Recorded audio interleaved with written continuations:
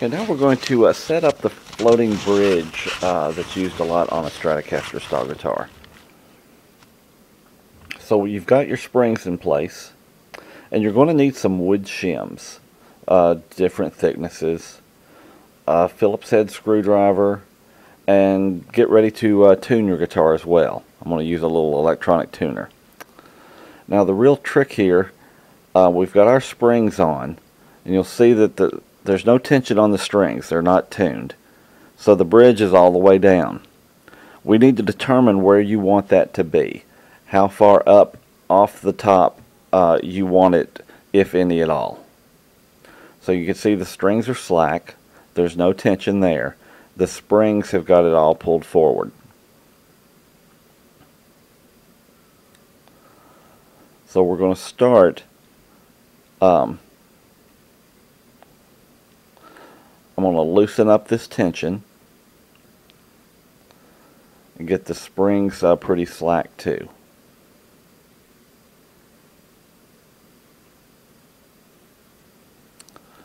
And then we're going to take a small shim, and I'm going to set the height that I want the bridge to float above the surface of the guitar by putting a small wood shim between the guitar body and the bridge itself.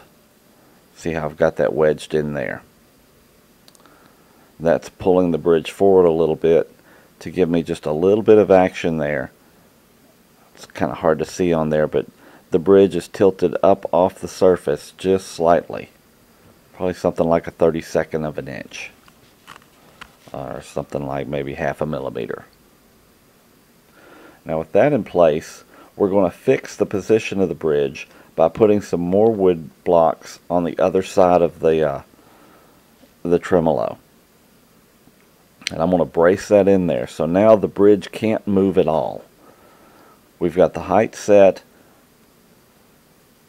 and then the springs and everything are slack. The bridge is now in a fixed position. So go ahead and take your tuner, or if you do it by ear, and tune the guitar now.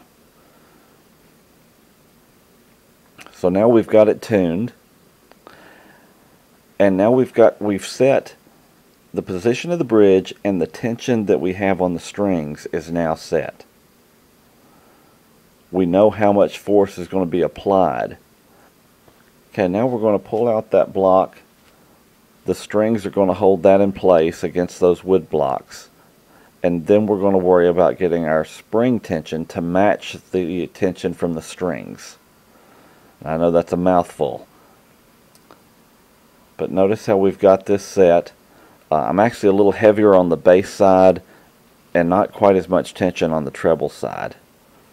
But the real secret here is to just keep slowly tightening these screws up until those wood blocks fall out.